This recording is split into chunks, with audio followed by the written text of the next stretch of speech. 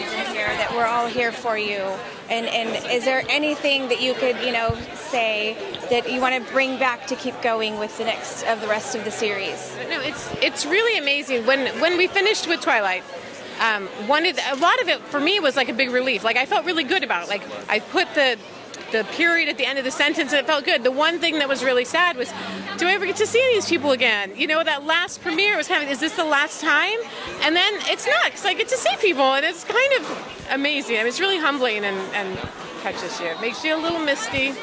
Yeah, definitely. Go ahead. I have kind of a fun, different question to ask for you. I like fun questions. Okay, so this is a little different. So obviously the host is the first time you've gotten out of something film-wise since Twilight. Which of your Twilight characters, if they were, real people, if they were alive when the souls are taking over the earth, who just gets taken right away, and who's mounting the human resistance? Well, I hate to say it, but Charlie isn't always aware of what's going on around him. So it is possible that he would get nabbed up pretty quick.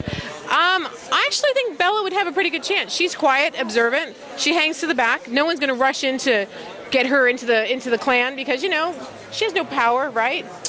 But she's watching, and I think that she'd be tough.